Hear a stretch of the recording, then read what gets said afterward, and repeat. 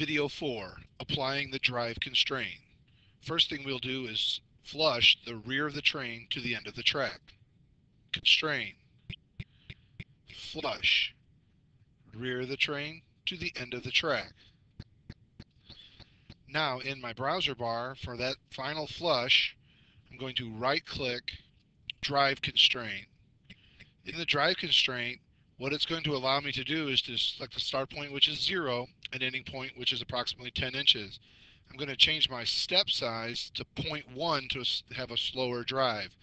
Once this is selected, hit play, and the train should drive down the track.